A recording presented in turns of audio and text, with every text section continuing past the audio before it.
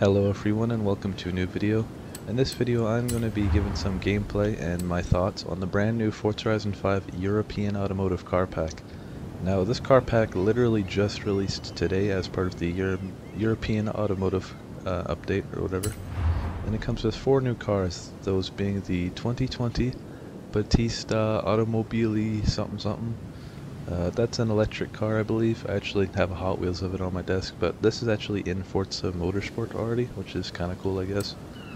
Then we have the, I don't know which year, 2021 Bentley Continental GT Convertible. I'm all for more convertibles. I think they're pretty cool. Although it does kind of annoy me when they leave the side windows up in Forza when you put the roof down. It's kind of annoying. Then we have the 2019 Jaguar XE SV Project 8.